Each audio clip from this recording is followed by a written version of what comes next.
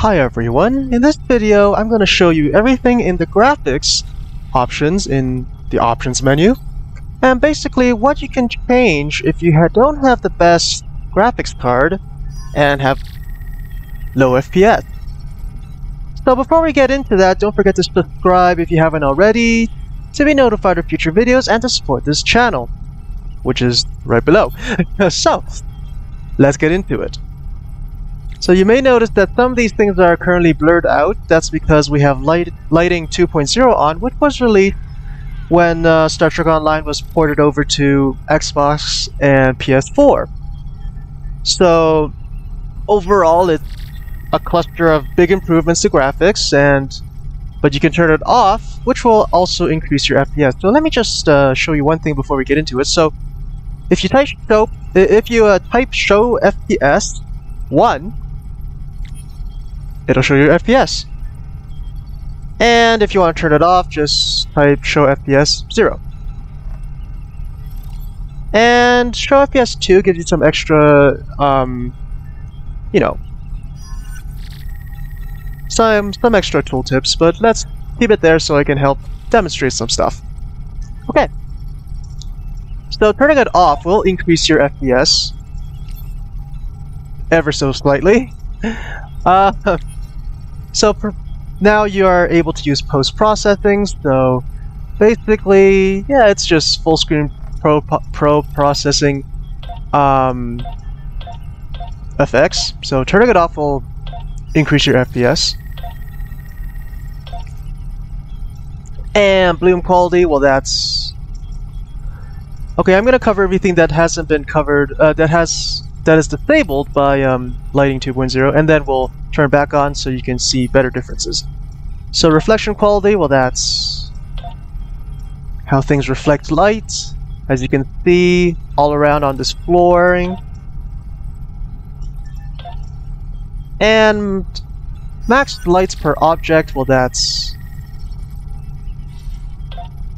basically how many lights get shone onto objects. Okay, let's turn lighting 2.0 back on. Okay. So, bloom quality, well, that's how bright things can be. I mean, the blooming effect, so you can turn it off, and it will increase your FPS. So, I'm already at a pretty high FPS, so you will not notice much difference, but it's a thing. Okay. Screen ambient occlusion.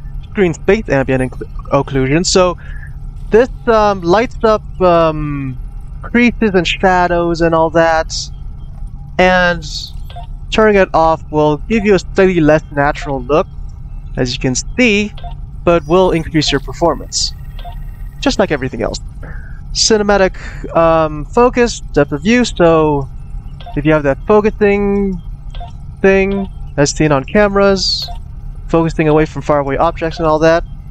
Lens flare quality, so if you get lens flares on Kelvin Timeline ships or lens flare effects from stars, that's what that is. Underwater view, I have no water on this bridge, so I can't really show that correctly, but basically it's the refraction you get when you walk into water. Those kind of effects. If you turn it off, it's just going to be a matte effect, and the refraction is turned off, basically. Texture anisotropic filtering, so the higher it is, the smoother your image. Basically what it is, as you can see. And also some nice texturing things in here and there. Okay, visual effect quality. So you got high, medium, and low. The lower it is, the worse your effects are going to look, but also your FPS will increase. So, medium, for example, turns off your impulse trails. You will still have your warp trails, but yeah, just turns a few things down. And low, you will have no trails at all, and your beam weapons will look thinner, and your cannon weapons, instead of having trails, it's just going to be a ball of energy. Soft particles, so smooth edges on smoke and all that. It mostly shows in combat. Reflection quality, that's part of lighting 1.0, so we're gonna skip that. And I've already covered it, so... World distance, so how far you can see buildings and all that, so for example, lowering it blurs out everything else. And when you're flying towards a planet, if you're far away, it's just gonna look like a circle silhouette thing. So you will not be able to see the land, the ocean, or whatever.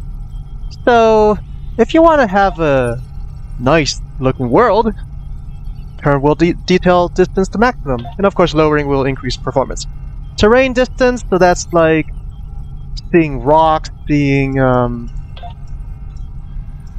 grass, seeing shrubs like that. So if you don't care for those, you can turn it off. On some of my lower end computers, I do keep it to minimum. Character detail, now this one's fun.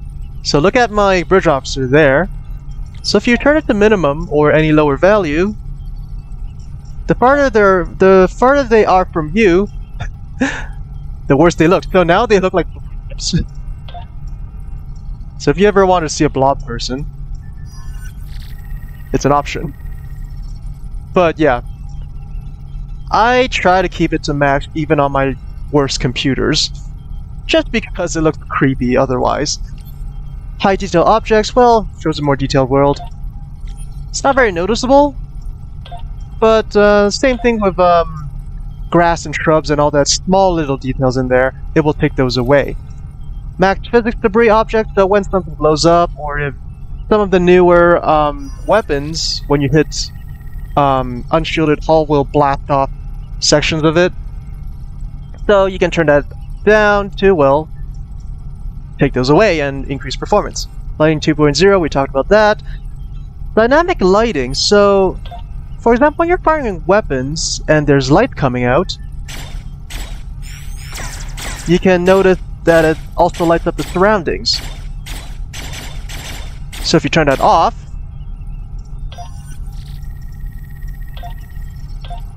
those lighting effects are gone. So that's that. Shadows, you guys know what shadows are, but turning off shadows is actually one of the easiest ways to increase FPS, because these actually take up quite a lot of resources. So the lower you go, if you still want shadows, will give you slightly more jagged shadows, and off as well, no shadows at all. Max shadowed lights, well, that's just... if there's a lot of lights, you're gonna get multiple shadows, and the lower it is, the less shadows you'll have. Of course, this is not going to change at all if you have shadows off. Okay, now let's move on to display, and also I'll move on to advanced later, because those actually are still relevant to this. So, first up, your display mode. So full screen, you got to change your full screen resolution and full screen refresh rate.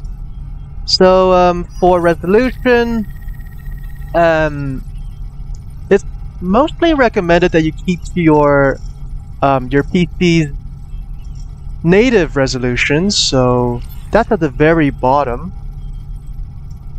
So just select that, just for overall smoothness. And we'll cover lowering your resolution in 1 bit. So refresh rate, if your computer supports that, you can also change. Brightness, so that this screen you get when you first install the game, and basically allows you to control how clearly you see things if your monitor is not so good with rendering lights. And aspect ratio, so that's 4:3, 16:19, 16:10. Just keep it to auto. It automatically scales for you. Monitor vertical sync, so this synchronizes your monitor to your, well, your drawing of your monitor with vertical refresh. So turning it on may increase FPS, but it can cause tearing in images, and that's not pretty. Resolution scale is a cruder way to control your resolution, so let me just change back to window maximize because I like multitasking. And yeah, it just changes the resolution crudely, but it slightly makes your game slightly smoother than changing this resolution. And we'll get further into this in a bit. Now, anti-aliasing. I did make a video on the different types of anti-aliasing available in Star Trek Online way back when I when I first created this account, but the quality of that's not so good, so let me just go over this again, and if you don't want to, you're not interested in this, you can skip over to the advanced section in a bit. So, Star Trek Online has 3 types, in addition to none, so let me just move closer to my bridge officer so you can see the differences. Okay, so look at Mr. Cell here. So MSAA, also known as multi-sampling anti-aliasing, is pretty much the most common type of anti-aliasing, and all it does is smooths out polygons and looks the most natural. So I keep it at 4 because while my graphics card is good, it's not the best, so the higher it is, the more hank your FPS is going to get. So yeah, that's basically what it does. It smooths out polygons and gives you a natural look. And PXAA is temporal anti-aliasing. It's a new technology on newer graphics cards and combines most anti-aliasing technologies that have been developed over time. And it's more of a jack of all trades, so it doesn't look as good as MSAA, but it takes slightly less processing power. So you can notice that it gets slightly blurrier. Now FXAA, which is fast approximate anti-aliasing, is an anti-aliasing technology developed for lower-end graphics cards. So if you do want smoother edges and you don't have a very good graphics card, it's the way to go. So basically what this does is, instead of smoothing out edges, it just blurs them. So overall your game is going to look blurrier, but it's not going to have the jagged lines that you would get if you have, well, none at all. So I personally use MSA times 4. Okay. Now, advanced. So let me just cover these 3 first, as they're the most relevant to graphics. So bloom intensity, well, that's how bright things will look. So, for example, look at right here. It just increases or decreases your bloom. So having it 0 with bloom on will just, of course, not give you any bloom at all. And I personally just keep it at 100. And if you have those special vanity impulse trails, having it at very high will give you, well, huge amounts of engine trails, just for a little fun.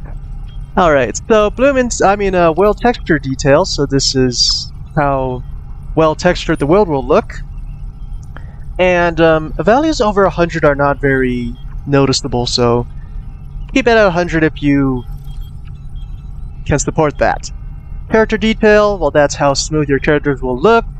Same thing. Values over 100 are not very noticeable.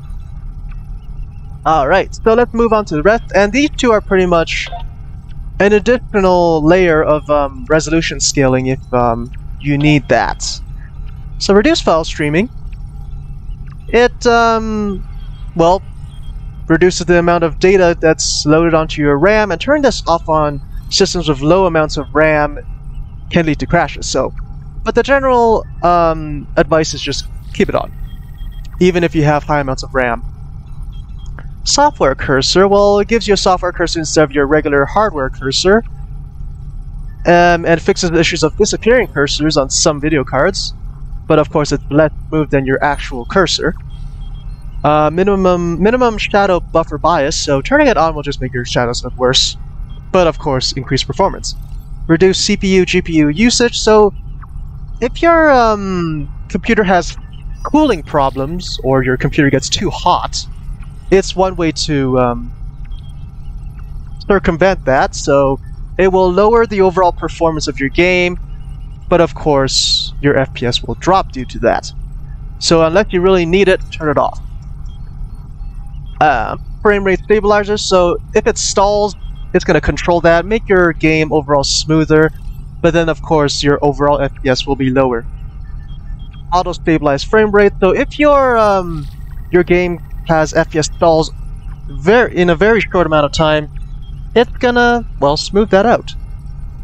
Limit CPU usage while inactive, so if you switch to another window and you're multitasking or something like that, it artificially lowers your FPS so that you can have a little bit more RAM for other tasks.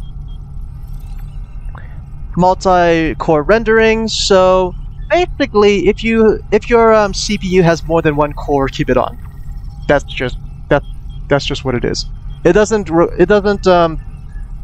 change your FPS at all, unless of course your CPU only has one core. But what CPU still has one core these days? But anyways, that's what that is.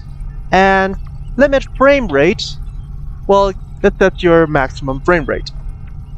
So actually setting it to 60 does not guarantee you 60 FPS. It actually drops it to around 58, 59. So being that my computer can support that, I just keep it at 120, even though it never reaches that. And basically, same thing with reduced CPU, GPU usage. If you're having cooling issues, that's another way to fix that. Okay, so that's it for the options menu. But there's a few more things. So I've already covered show FPS, so there's also Renderscale. So this basically ups your resolution even more than what you have. So by default, SCO is set to Renderscale 1. So you can go to Renderscale 2 to give you an even higher resolution. But of course, as you can see, my FPS just dropped. And you can keep going to even Renderscale 4 and just very, very smooth image. But then of course, your FPS is going to suffer a lot. So this is great for screenshots. But of course, for regular gameplay, you don't want to use this, so put render scale back to 1. Unless, of course, your computer's graphics card can support that, then do whatever you want. Alright, well that's it for this video. Thanks for watching. Please subscribe and ring the notification bell to be notified of future videos, and support this channel. It's free, so why not? And if you want to support me through Patreon, that's in the description. And as well, if you want to join my currently very small Discord server, that's also in the description. Thanks for watching, see you guys next time, bye!